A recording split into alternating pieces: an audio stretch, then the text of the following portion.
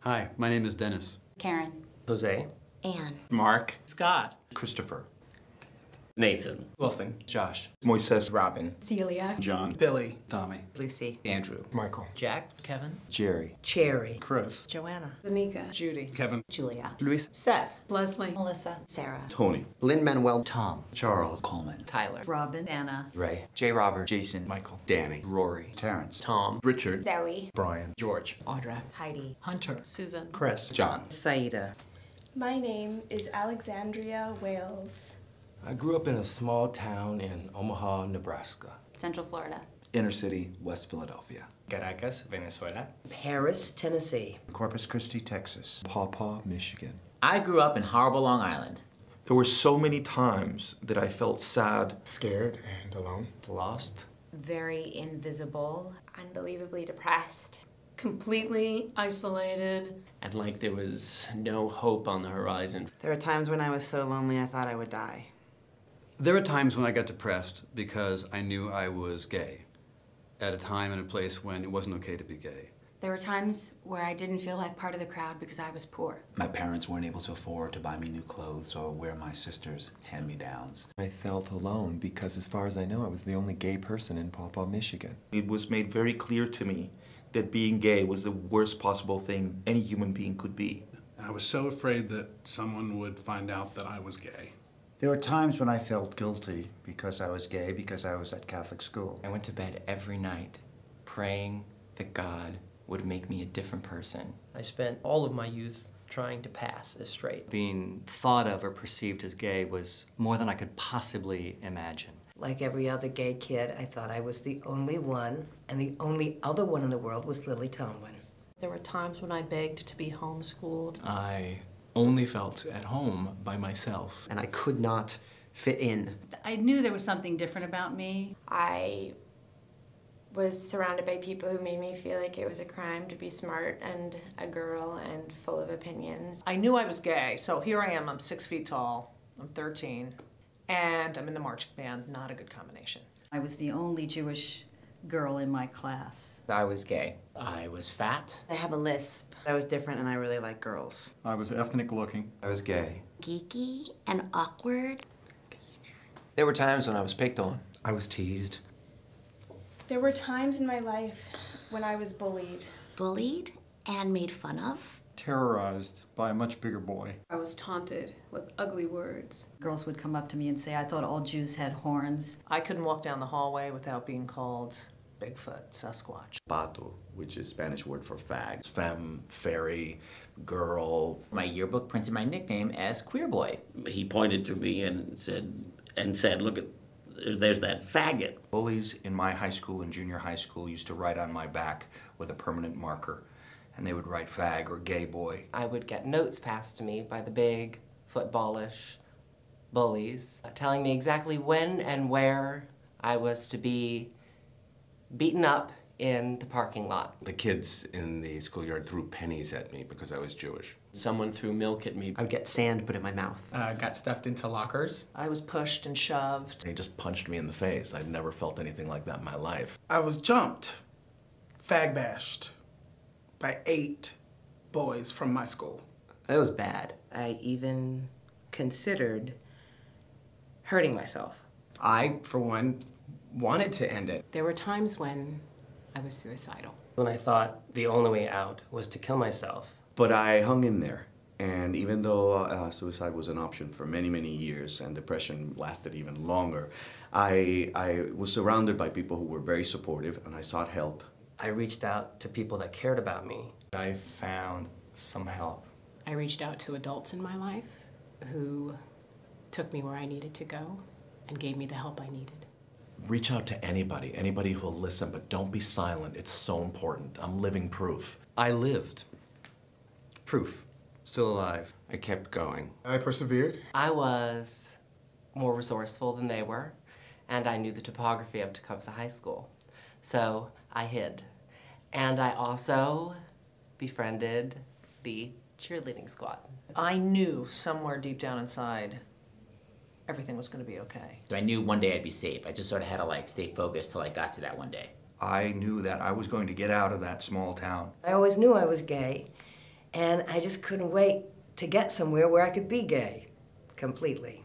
I found a few great mentors who understood what I was going through. I went to college and met people who were just like me. A family of friends that completely accept me and embrace me just as I am. I remembered what the nuns and priests taught me, that God made man in his image, and I didn't think God made anything bad. And I stopped praying to change myself and started praying to accept myself for who I was.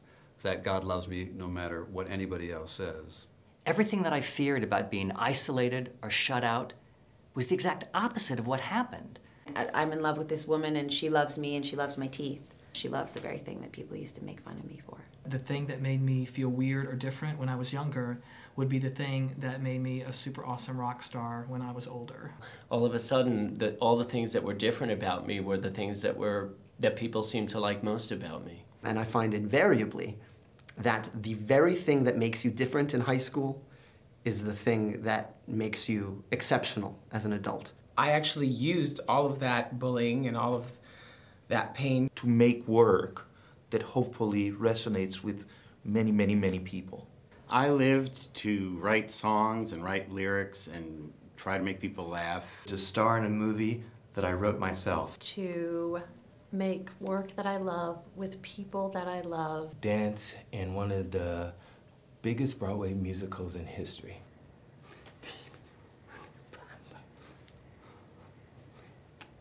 I've been nominated for a couple Tony Awards. And I've been involved with some of the most successful shows in history. The Tony Award we won for Hairspray, for which we joyfully kissed each other on national TV. I lived to be the first person in my family to graduate from college. And also, I was in a Broadway show. I lived to see myself win the Oscar for Best Actor. Okay, I'm making that up. But who knows? I stuck around. I'm working with amazing directors, producers, writers, and other artists all over the planet, and guess what? They're all like you. And I lived to find other people who thought just like I did. And I've lived to see my parents change. I lived to meet my best friend. I lived to be a mom. The most awesomest aunt. An uncle. I'm about to be a grandfather. I met the love of my life. With a partner of 28 years. Wake up every morning with a boy who loves me just the way I am. I got to live my happy life. To love myself and learn how to love somebody else.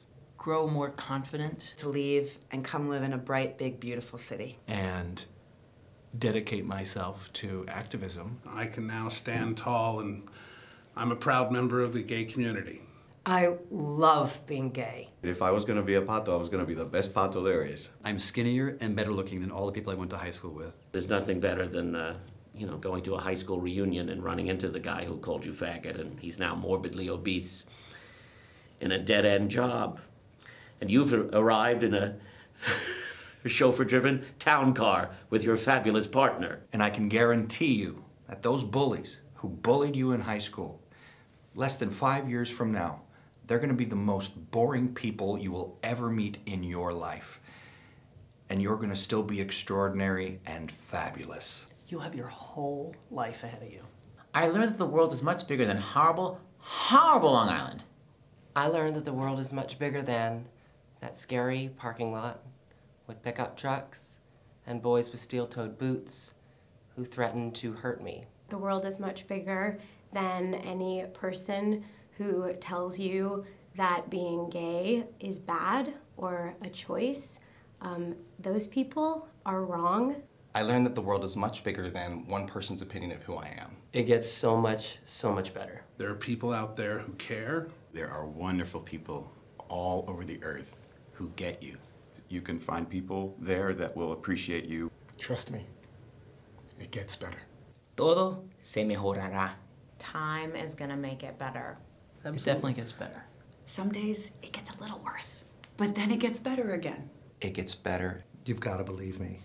It gets better. Life can be fabulous. And it's up to you to make it so. I promise you it gets better. Take it from a girl who lived on food stamps. You are not alone. If you feel like you are different, then be different. Life has the capacity to become so much sweeter and better. It gets better. Hello, much better. I think you get better at dealing with things because you know you're not alone. You are part of a huge community, and we're all fighting the same fight against ignorance and bigotry. Okay, though I'm devastated, remembering how horrible it was and feeling bad for people that are going through it right now, it really does get better. But you have to survive what you're going through. Things will turn around. And I'm so glad that I stuck around. Because if I didn't stick around, I would have never have known him. I'm so happy that I'm still here. It gets better. You are perfect, just as you are. Progress is being made to create a world of acceptance and equality for everyone. It gets better. Life is pretty damn wonderful.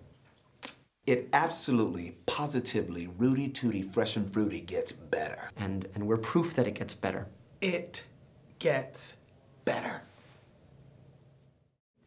If you're in a position to do so, teach acceptance, teach kindness, teach respect. If you're an adult who suspects that a child you know might be involved in peer abuse or peer harassment, please intervene.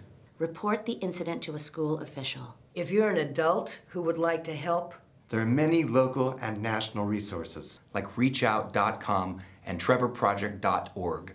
Make sure these organizations have the resources they need to continue their work. Please donate. If you're a young person who needs support, seek help. You're never, ever truly alone. There's always someone there to help you.